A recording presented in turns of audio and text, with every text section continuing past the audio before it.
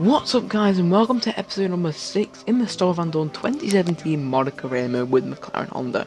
In this episode we are here at Monte Carlo. Unfortunately I couldn't mod it, so Button is in Alonso's place. Because obviously Alonso did not take part. But Stoffel Vandoorne did take part.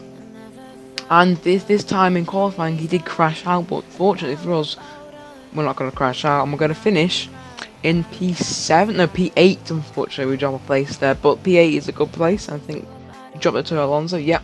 So it's 1-2 for Mercedes, and then Ricciardo, Vettel, Verstappen, Raikkonen, and then us two McLaren, then it's Sergio Perez, and Lance Stroll completes the top 10. Without further ado, get into the race. Well, hello and welcome to a very special race here today. We have some marvellous machines down on the grid that in just a few moments will be accelerating up to some really high speeds indeed to compete for a prestigious Grand Prix victory. So let's take a look at the race strategy. It's going to be clear all day in Monaco. I'm just going to go for one stop, hopefully, with the Ultra Soft to Super Soft transaction. And here we go then, with the fake tyres. We have 5 lights ahead of the Monaco Grand Prix, and it's lights out and away we go. We get a decent start. Get Sebastian Vettel there, pulling out into the middle of the track. We get a decent start. We get past our teammate Fernando Alonso. Can we get past the Red Bull Verstappen? No, we can't. We're going to have to follow him through it, as he's going side by side with Kimi Raikkonen. No, we can't quite get past, unfortunately for him. But we're right behind Dutchman's tail, and we're trying our best to try and get past. We go a bit wide there. But Stroll now is ahead of Alonso. And we go on to the tunnel section here when the safety car has been deployed. There's a couple of cars near the hairpin, and I don't really know what's happened. We're going to have to take a replay of what happened. So on board with Rio Haryanto, who's side by side with Danny Kvyat. Did something happen here then? He gets past Danny Kvyat, but it seems like the whole field, they all just bunch up and they all just hit each other. I need to get another replay, and we do get that with Romain Grosjean on board here. You can just see he's behind, no, he's ahead of Haryanto, but I think they just like, I didn't think he just expected it, to be honest, and like he just went into the back of, I think that was a Force India, and then yeah, I think all the drivers behind just didn't break earlier. But yeah, move on to the end of the safety car period now. On lap 4, I'm going to try and do the switch track move on Verstappen. Can't quite make it stick though. I'm going to try and maybe get him down, start finish straight. Can we go down the inside? Can we go around the outside? What are we going to do? No, start finish straight. It's just not long enough in Monaco for us to make a move. So unfortunately we're going to have to wait to the end of lap 5, where we are going purple in the sectors. And we are catching up to Verstappen, and we're going to do the switch track move. We're trying it around the outside. Do we have a better exit? Yes, we do. And now side by side, and we passed Max Verstappen, so we get up into P6, onto lap 6. We are up into 6. So that twice, don't know why, but yeah.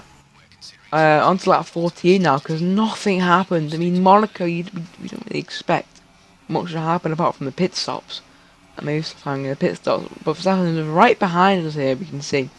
So we are, Jeff asked us if we want to try a new strategy, but we're going to wait onto the next lap, onto lap 15, where we will come into the pits for hopefully our one and only stop. So we come to the pits now. Verstappen doesn't come into the pits, but Lance Stroll does. So it'll be interesting to see what Verstappen does, if he can, he probably will pit on the next lap. But will he overcut work for us? Will he undercut work for us? So we put on some super soft tyres, and obviously ahead of Stroll, and ignore the fake tyres, glitch in the replays, and we just come out ahead of this pack, which is vital. I think it's Haryanto, and maybe I don't know. I think it's Gutierrez, Kvyat, and I think also Haas involved there. But we see that the safety car is brought out again, and unfortunately, I have no idea why this came out. I don't have a clue why this came out, but sorry, I have no replays. Like, no one retired. No, I have no idea. But here we see Verstappen has not pitted yet, so people gaining an advantage. Look, Kimi Raikkonen is in the lead at the moment. There's Hamilton on the left-hand side. You saw there, going into Raskas, and yeah, is Raikkonen going to come out in the lead of this? The safety car has benefited both him and Verstappen because they basically get a free pit stop. That is Austria. That is Lewis Hamilton there, and I think it's Hamilton ahead of Raikkonen. Yes, Hamilton regains the lead of the Monaco Grand Prix from Raikkonen, from Bottas, from Ricciardo, from Sebastian Vettel, and then is Verstappen ahead of us? Yes, he is. There's us. Verstappen is ahead of us. Thanks for that safety car. He is now back into 6th place. But if we go, oh my god, we've made contact. We've gone right into the rear end of Verstappen, on into the tunnel, and we've lost our front wing. And we need to come. What a stupid move by me! I don't know what's going through my head at this moment. We have to come into pit, and I do a risky move there. And Vettel, we did make contact with Vettel there, but I'm just gonna go as fast as possible because I'm not gonna get a penalty for this because I've still got loads of time to give them positions back, but I don't really need to give them positions back because we're going into the pits.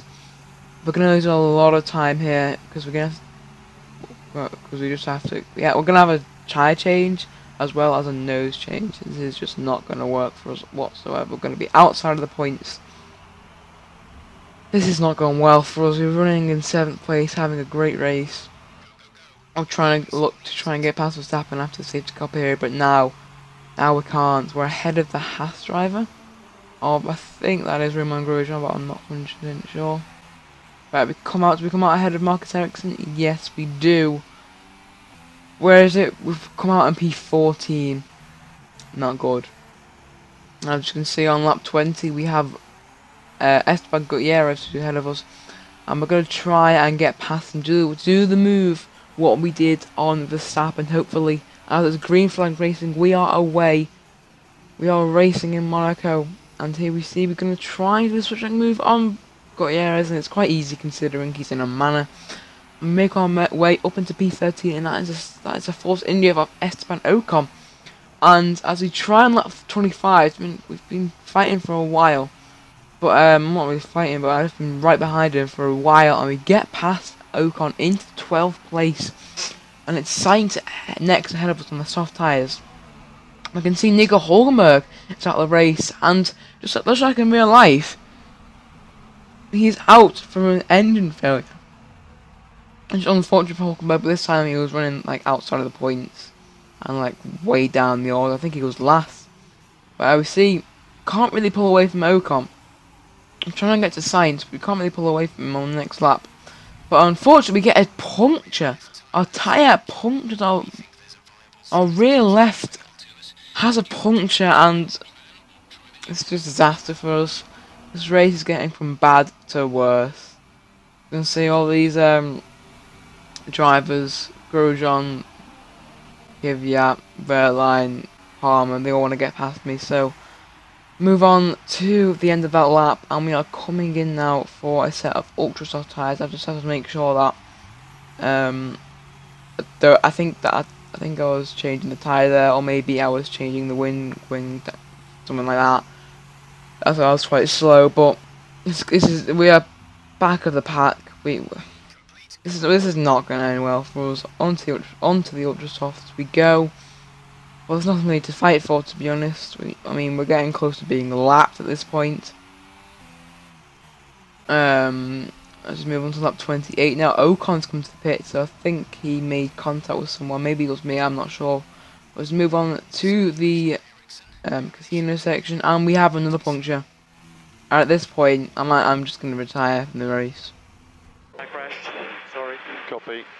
Turn the car fully off, Stoffel. If you're okay, turn the car fully off.